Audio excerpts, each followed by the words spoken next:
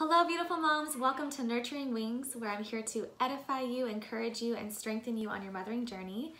And I was just spending some time in prayer with the Lord, and I was asking him, what should I share with these beautiful moms? And I feel like he was giving me the verse Isaiah 44:4. And I was going to start in verse 3 because it's just a beautiful, beautiful verse. And it says, "For I will pour out water to quench your thirst and to irrigate your parched lands. And I will pour out my spirit on your descendants and my blessing on your children. They will thrive like watered grass, like willows on a riverbank."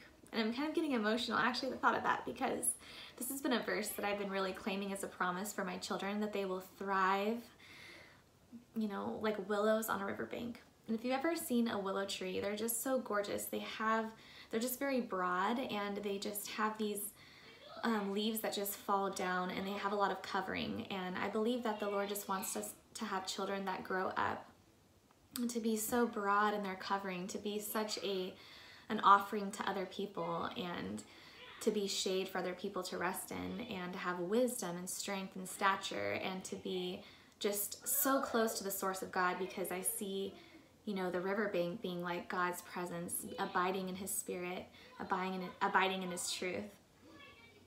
And so I just feel such a desire to just pray that over you today.